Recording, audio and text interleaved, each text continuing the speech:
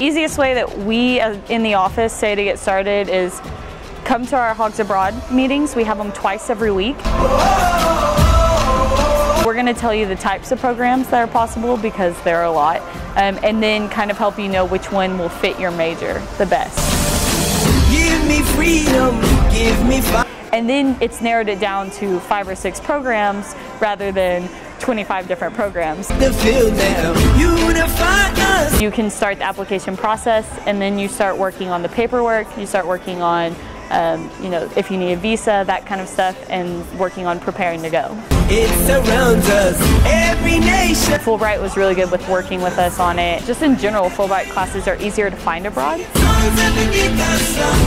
99% of my experiences abroad have just been, you know, overly welcoming. A really good personal experience. It was a very humbling experience.